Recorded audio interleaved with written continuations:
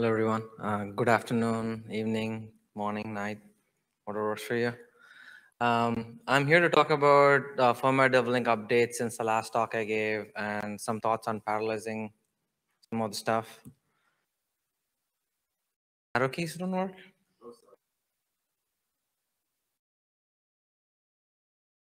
There we go. Quick upstream status update. When I added firmware doubling, it was mainly to avoid deferred probes, unnecessary deferred probes, and to implement support for sync state. But as I've been working on it, I realized it could be used to parallelize booting or suspend resume. But for that to be feasible, it means now firmware doubling needs to be pretty thorough about all the dependencies. So I'm trying to kind of like dot I's and T's here to make sure parallelize suspend resume or parallelize booting can work. These are the kind of changes that landed since the last LPC. I won't go into each one of them, but overall idea is debugging is a little better. Hopefully should be easier now for people to at least report issues, captured a few corner cases. The most important one is there's now a kernel command line to say do asynchronous boot by default for all drivers. So that's the driver async probe command line. So if you give a star, it means default async, and then you can give a comma and like a deny list to say don't do asynchronous probing for these drivers. So by default, you can try to do as much asynchronous probing as possible. And then the other one is change the deferred probe timeout behavior a little bit. It used to be some amount of time, but now it's changed to say try deferred probe for X amount of time after the last driver registers. So if you keep registering new drivers by adding new modules, it'll kind of keep extending the timeout because the new drivers you're adding will probably allow some probes to succeed. So that's kind of what it's trying to do. And this kind of allows me to also go and set the default timeout to 10 for config modules and firmware developing.strict equal to 1, which basically means treat all the dependencies as mandatory dependencies until the timeout expires. And after that, any supplier without a driver is considered an optional dependency. So you let the consumers probe, and then if they fail, they fail. If they can succeed, they can. So a bunch of work in progress or to-dos. These things haven't landed, but things I need to resolve or plan to resolve. The biggest headache for firmware developing is cyclic dependencies. So when I first added, I thought, okay, I'll support a simple cycle. There's not going to be anything crazier. Hindsight is 2020. When it's a simple cycle, it's like A depends on B, B depends on C, C depends on A. That was handled fine. But turns out what's right here is like a real world example of a cycle. These are the kind of cycles we need to deal with in firmware developing. The right way to handle this, in my opinion, is to not enforce dependencies between A, B, and C, because each of them are dependent on each other and in multiple ways. So for example, A depends on B and B depends on A, but A depends on B through 2 cycles. But we still want to enforce the ordering between X and A and Y and C. So you want to delay the probe of X until A probes, delay the probe of Y until C probes. So that's something I'm working on. There's a V1 series that I sent out a few weeks back that seems to be working. Caveat some minor bug fixes there. So I need to kind of put them in and send out a V2. I'm also thinking of, okay, once A probes first, can I assume B is the consumer of A? But then that kind of becomes tricky once you do asynchronous probing where both of them could probe at the same time. Kind of becomes hard to figure out which one really is the supplier and consumer. Maybe they're not dependent on each other at all for probing. These things will kind of start becoming important when I try to do asynchronous suspend resume. So I need to kind of figure that out there. You can look at the diagram later about the arrows and dependencies. Other improvements in progress, firmware developing used to depend on the DT nodes having compatible property to figure out what DT node gets converted to a struct device, and it'll try to figure out the dependencies ahead of time. Now it does a little bit more lazily so that you don't have any dependency on the existence of the compatible property. So long story short, it's a bit smarter by doing things lazily. And then it now deals with some corner case where the DT child of a DT node parent would, when it's converted to a struct device, the dependency flips, but the child is the supplier of the parent. It's there, so I have to support it. Doesn't make a lot of sense, but it's there. And the last thing I'm trying to do, it's like a pie in the sky kind of goal, which is in every framework, we have a notion of trying to say, is this like an optional supplier or not? We don't know. So we wait for a timeout, and then after that, we return an error. Until the timeout, the frameworks return eprobe differ.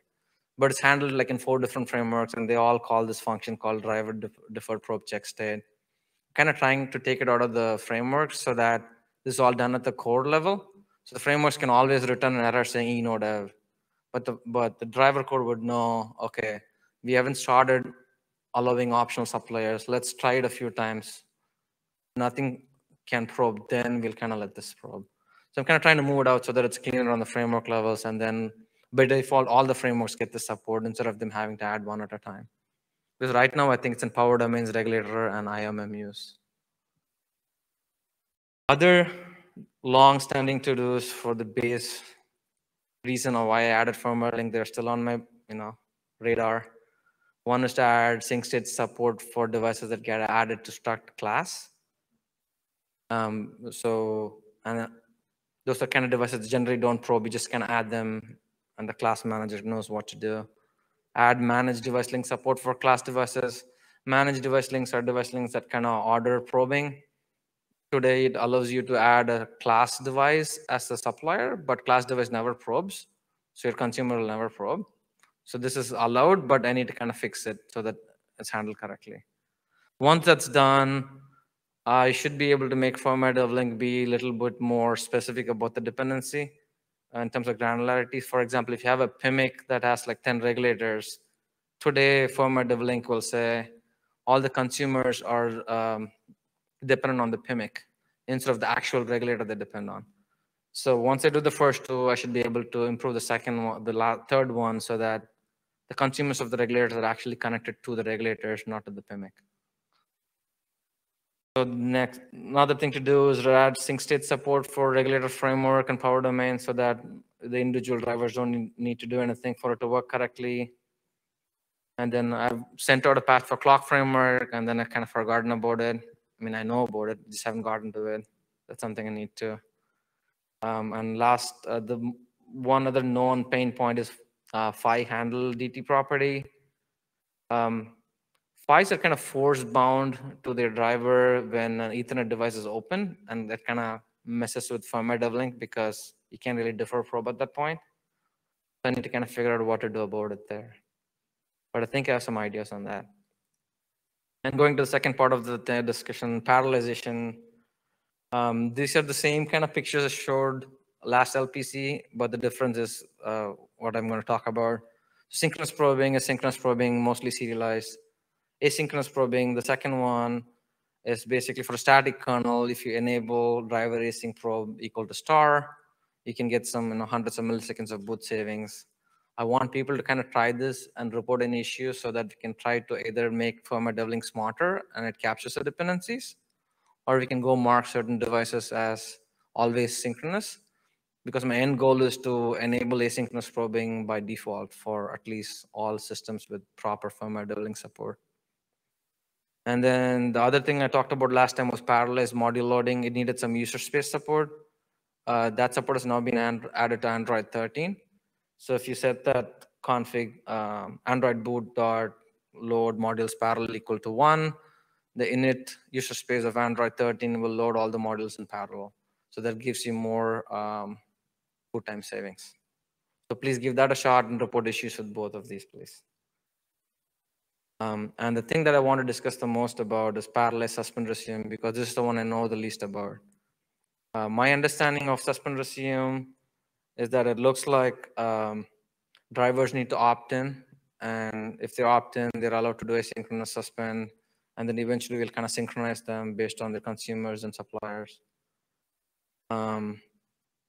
So my thought is, should I add a command line that says by default do asynchronous probing for all the devices, and then because firmware devlink now has device links that ensure you don't try to suspend the supplier before the consumers finish suspending. Should it all just magically work? Hopefully, we'll see. So that's one thing. Maybe that'll only work when firmware devlink is on. That's something I could do. But then the next question is, do you really want to do asynchronous probing for every single suspend resume? Sometimes it's just faster to let the device run because it's a really small operation. So the next step is, should I start looking at keeping track of how long suspend resume takes, and say, if it's more than 250 microseconds, then do asynchronous so that it's worth context switching to another thread and letting it continue. And if we do that, then how do you let drivers to opt out of it? Those are all the kind of topics I want to talk about. Welcome any feedback. Am I going in the completely wrong direction? And that's kind of the last slide. Any questions, suggestions, thoughts?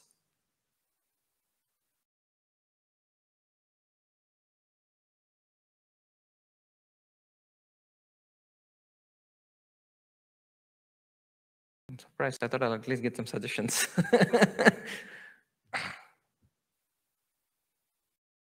I'm really worried about the class stuff. We'll have to talk offline. Can't hear you. I'm really worried about the class stuff. I don't think the class information should be there because class represents how the user space sees interfaces, not how the hardware is designed or interacted with at all. So it should be independent.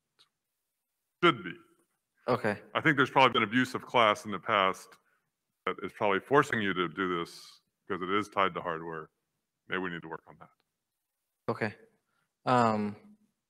Device, the only context where class matters to me is in terms of device links. But you can mark any device as a supplier. We still need to make sure you don't get blocked indefinitely if you mark a class device as a supplier. That shouldn't be there. Class device shouldn't be a supplier. Well, a regulator is a class device today. Yeah, maybe that's the problem. I think I saw, yeah, Mark Brown is right there. I think we've gone over this before. Okay, I got some discussion going.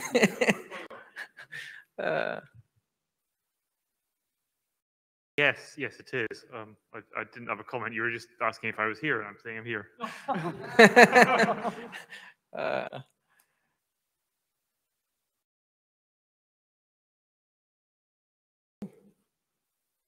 Minutes left. Okay, there's a question. On the parallel suspend resume stuff, what kind of issues are you seeing? Are you seeing classes of problems that are requiring the opt-in, opt-out that you're still worried about, or what are the types of things you're seeing?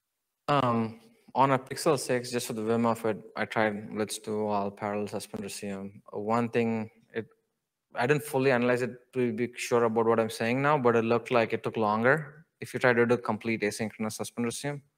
That's where my question about whether I should base it on how long it takes is coming from. So if people have tried it and noticed, those are the kind of information I'd like to hear. What's the cost benefit versus asynchronous or just letting it run serially?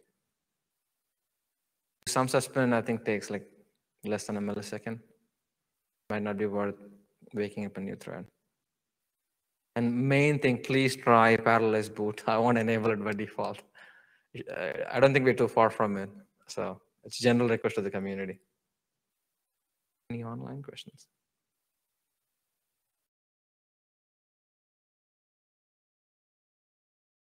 Cool. If no questions or comments, I'm going to enable online, asynchronous suspend resume and boot. And if I break it, don't tell me that I didn't give you a chance. Thank you.